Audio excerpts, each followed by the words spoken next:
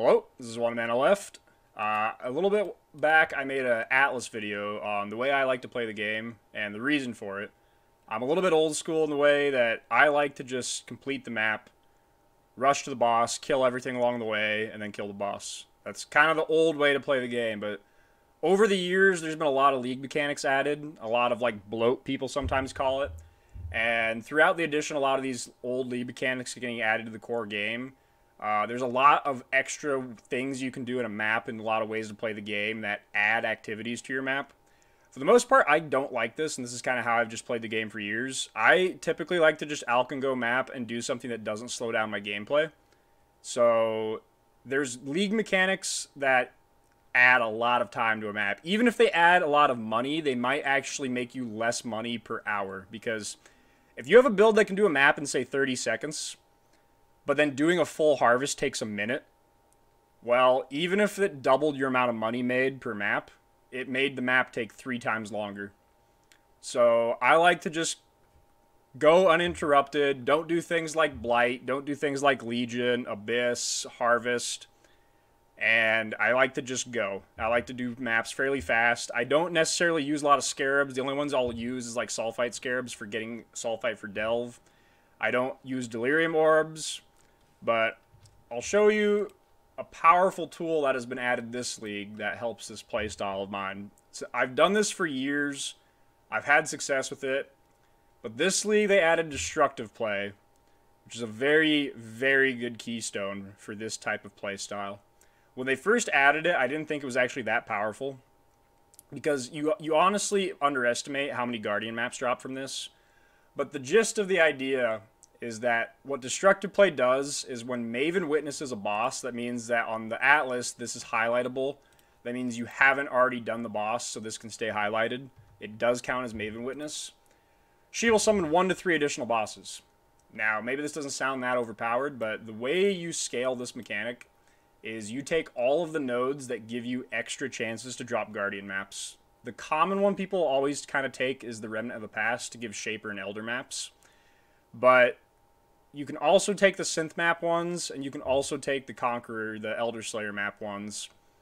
And individually, these might not seem very impactful, but they kind of all multiply together, because if you're killing 4 bosses, something that gives you a couple % chance starts to add up, because that couple % chance is, I believe, also multiplied by map quantity as well.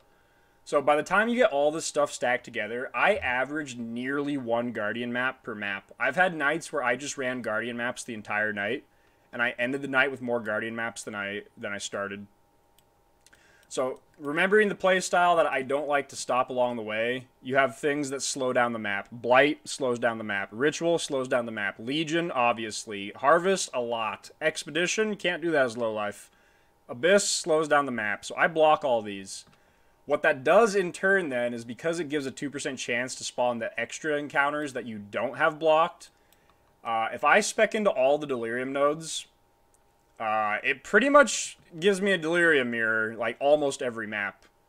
I do a lot of Delirium, but I don't actually do orbs. I get like 2 to 3 orbs per mirror, and they're 11 to 1, so I end up just selling like 5 to 10 Divines of Mirrors at the end of a long night of mapping. I farmed out 13 simulacrums last night, just in like 2 to 3 hours of mapping, and that's not using Delirium Orbs. That's just the Alkengo random mirrors. So because blocking all the other league mechanics starts to, not force Delirium Mirrors to spawn, but it starts to make them like 50-60%, you end up getting a Delirium Mirror like almost every map. Oh my god, we got a Captain Lance raid midway. Alright, well this is awkward. We just had 350 people join when I'm doing a quick Atlas video here. Well, I'm going to finish the video, so you guys get a slight YouTube sneak peek here and get to watch me screw this up. It'll take like 5 or 10 minutes, don't worry. So, long story short, you take all the nodes that give you a chance for the end boss to drop extra maps. Guardian maps, the valuable ones. You then rush along the way, taking Delirium and taking Destructive Play. You get to the end. You have to pause for the map. You have to pause for like 4 seconds for Maven to say, time to up the stakes. After she does that, she will summon the extra bosses. Then you kill them, and hopefully you hear a bunch of tanks and hear a bunch of Guardian maps drop. Then you run all those Guardian maps, run the bosses, get big loot, sell big loot. That's basically what I've done this whole league. And by playing that way, just pretty much pure Alk and Go, I've assembled like a 15 mirror character. So, let's see how this goes. Now that I've hyped it up, watch me not get any Delirium mirrors the entire time. So remember, we're going to go fast. Another thing here is I take shrine nodes.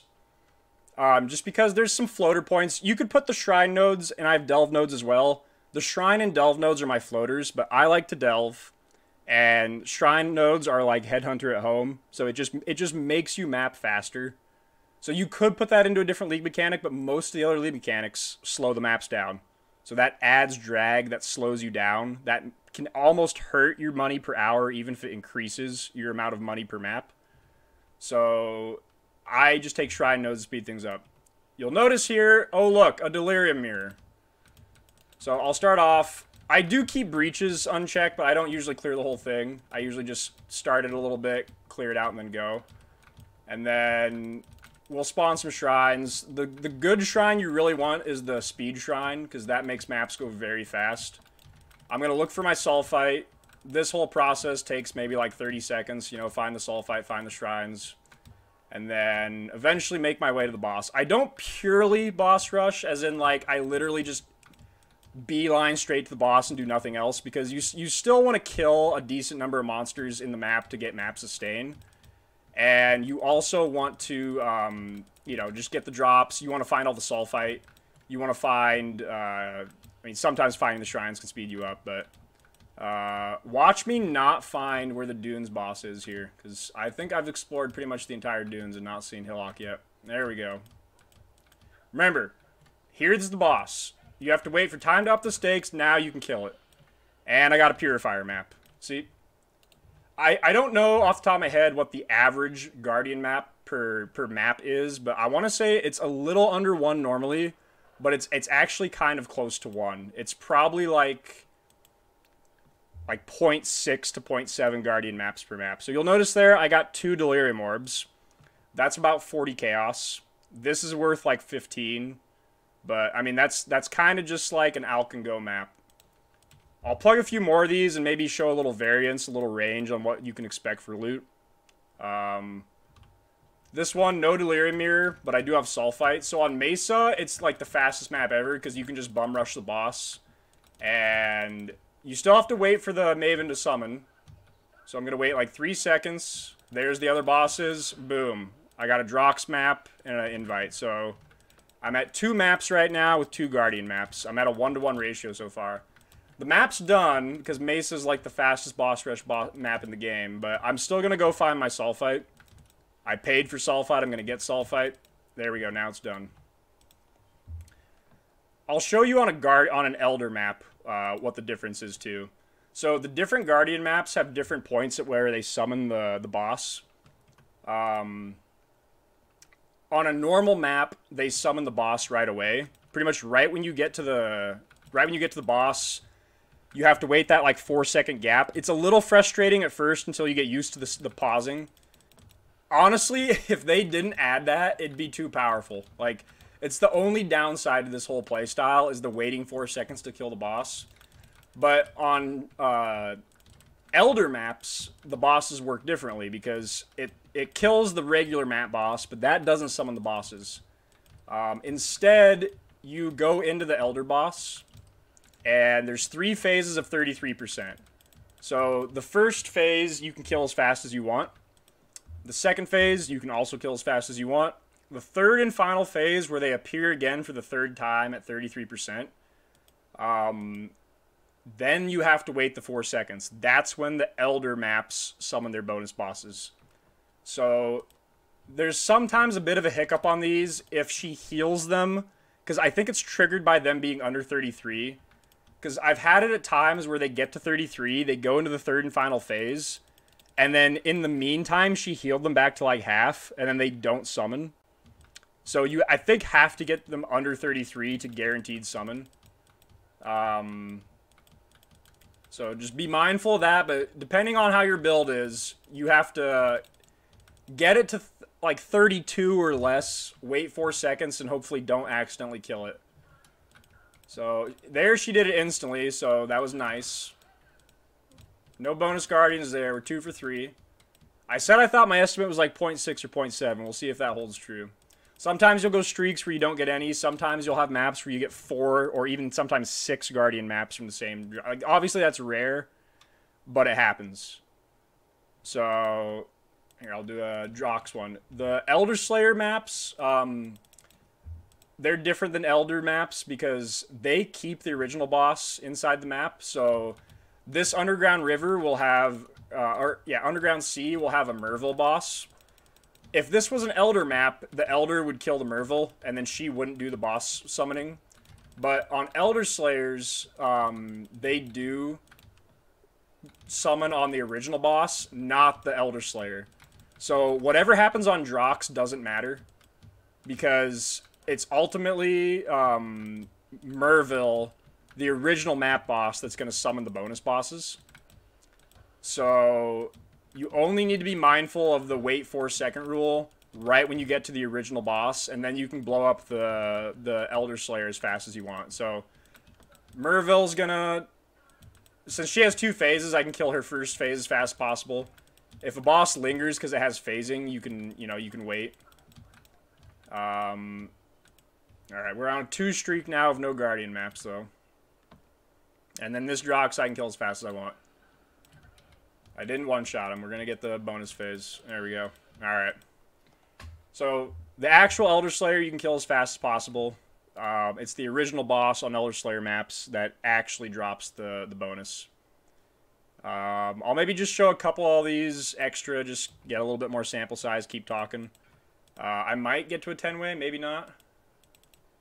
The 10-way is like the final invite. They're not the greatest for, like, money or profit, whatever. I know they kind of put... I'm going to go over my sulphite cap. That's unfortunate.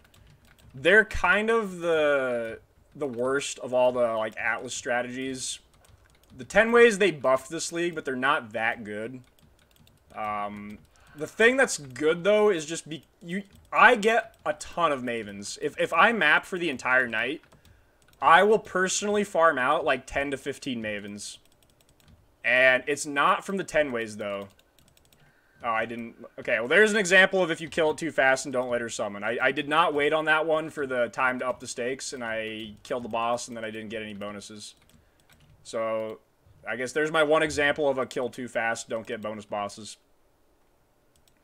But, like, okay, so we're done doing Delve, because I'm sulphite capped. Like I said, I'll crank out, like, 5 or 6 maps usually just to get sulphite capped, then go back to delving. Alright, we got a Delirium Mirror on this one. One last argument for the Shrine nodes. I kind of alluded to this earlier, but people oftentimes look at their Atlas tree in terms of profit per map. They'll math it out and be like, oh, well, Harvest adds 35 chaos per map. This adds X amount of chaos per map. And they'll just purely look at it as what is the amount of chaos added per map. The thing is, though, like, that's not the best measurement, because it comes back to a rate of time. You want to see how much you're making, like, per hour. So it's not about having 100 chaos per map if the map takes 5 minutes. You're better off making 50 chaos per map in a 1-minute map. Like, you have to consider both things. So, my delve points and my shrine points, I would consider both of those to be floater points. They're not mandatory for this strategy. They're just what I choose. But I bet if you piece it out, I've been a little unlucky in the maps I've shown in this video for not getting any. But if you actually piece out the frequency of the speed shrine and like how much that actually speeds up my mapping when I do get them, it probably overall makes me map. Okay, we got... Did I get the bonus bosses there? Maybe I didn't. I don't remember. You do have to be really mindful of accidentally killing the bosses. But there's another 2 Delirium Orbs, 3 Delirium Orbs, that's 60 Chaos. It's a hard habit to build to not accidentally kill them, but you do get a little good at it over time. I'll do this last boss, then I'll do the 10-way to show you. But, like I said, the 10-ways aren't that good, but I'll produce like 10 to 15 Mavens in a single night of mapping just because of the Guardian maps. It's just such a crazy high amount of Guardian maps that I'm just basically chaining formed invites, twisted invites, Elder Slayer invites, and even the synth invites. I'm just chaining those like non-stop. So because those all give like 5 or 6 Maven splinters, that means like every set of 2 of those is a Maven invite, and those are worth like 1.5 divines. And if you run the Maven yourself, the average. Okay, here's a good example. This is I got the speed trial. Like this certainly does make the boss or the map faster. Like yeah, I got it halfway through, but especially on like some of the maps where I get it the very first room, it does make me very fast. I've had maybe some like 13-second maps where I got the speed try at the start of a strand or something. Okay, we're gonna wait 3 or 4 seconds. Time to up the stakes, and then I'm gonna kill him. Alright, well those gave me no loot because they're assholes, but we'll see if Delirium gives me anything. 111 splinters, 2 Delirium orbs, and okay. So, I've had 2, 3, and 2 for Delirium Orbs so far. That's probably about average. It's probably about 50 Chaos on average in Orbs. And then probably like, 20 Chaos average in Splinters. But then a lot of the money is just all the Guardian maps you generate. And then running those invites for Mavens. And then using the fragments you get from all those Shapers and Elders and Cyruses and just running all those. So like, with this strategy, you're basically just bossing all the time off of, like, self-farmed fragments. Just from cranking out a bunch of bosses. I probably got a little unlucky on Guardian maps in this sample. I probably did average on Delirium. A little unlucky on Shrines and Guardian map drops, but obviously there's variance to it. Like, sometimes because of the double drop Atlas nodes, sometimes you kill a boss and you literally get 4 to 6 Guardian maps. You just hear all these tinks, and then you get like a formed invite or something, and it's like, well shit, there's 1 divine just dropped. That doesn't happen that rarely. That happens like every maybe 10 or 20 maps, you get some big like multi-drop like that. But anyways, this is what I've been doing for this league. I've made a lot of mirrored tier items this league. Just most of my money's been from Alk and Go mapping. Just doing this strategy. Delirium, boss rush, and then I sprinkle in a little bit of shrines and delve, because I don't do anything that slows down the map. I just complete the map in the fastest way possible, and everything I'm adding to the map adds income without slowing the map down. Like the only thing that actually slows it down is the waiting 4 seconds on the boss. Everything else doesn't slow the map down. I am assuming this will still be in the game in 3.23. They just added it this league. I don't see any reason for nerfs. So, hopefully this still works next league, and hopefully some of you guys join in and make some money off this.